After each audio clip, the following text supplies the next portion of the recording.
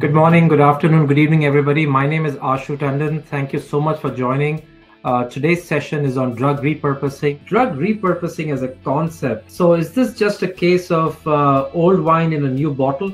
There is a lot of work being done with repurposing, and traditionally people suggest, oh, maybe it was, serendipitous discovery. On research informatics and the power of using computing on the topic and particularly the use of informatics in this area. I was thinking through that. So what he said is absolutely correct.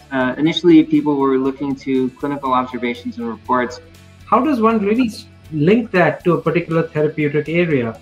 And so trying to sort of get that magic spot. So talk to us about sort of the thinking process, the scientific analysis and sort of the management decisions that you take to find the right fit.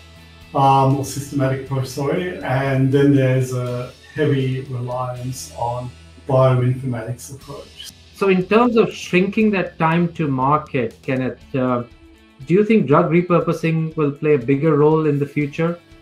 There's so much work ongoing today in terms of how to accelerate that.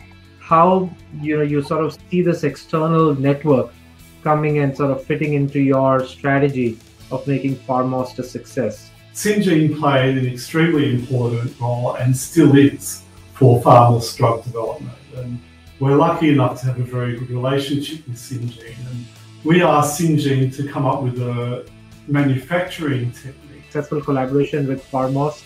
And once again, thank you so much for the time.